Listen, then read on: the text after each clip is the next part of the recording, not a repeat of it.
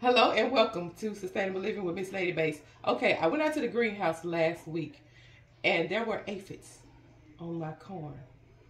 Aphids on the corn. So we do know that it will have a pest.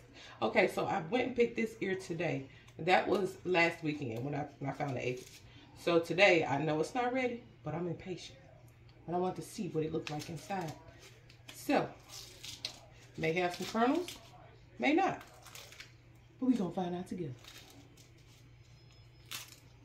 Now, I do have video of some of it with kernels on it.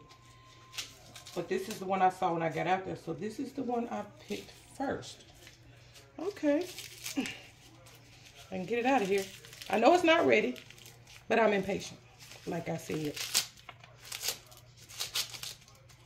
And I want you to see what it looks like when it's growing. Okay, so it would have filled out more.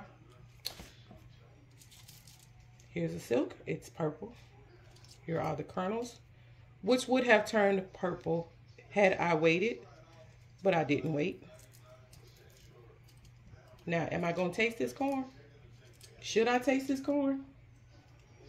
Y'all already know she's going to taste that corn. So let's see. I'm pretty sure it just tastes like corn, but it's just purple.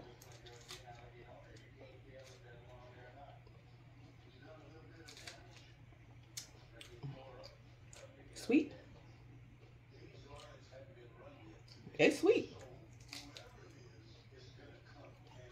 All right, guys. Yeah. Oh, everything turns purple.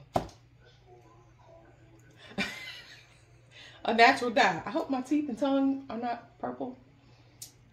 Well, thank God for that. Is my tongue purple?